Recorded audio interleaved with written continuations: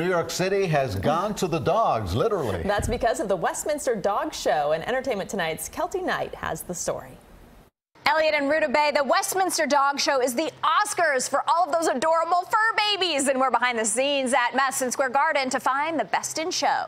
So for 143 years, Westminster Kennel Club has been the highlight of dog sports. It's the World Series, it's the Super Bowl.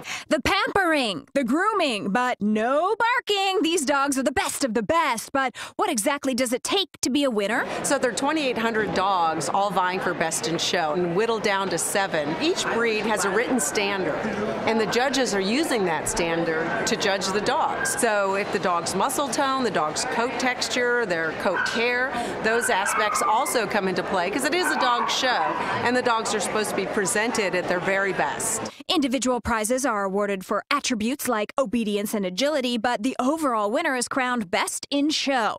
No cash prizes are won. It's simply for the honor of being top dog. Her name is Miranda. I named her after Meryl Streep's Devour's brother, but she's not that mean.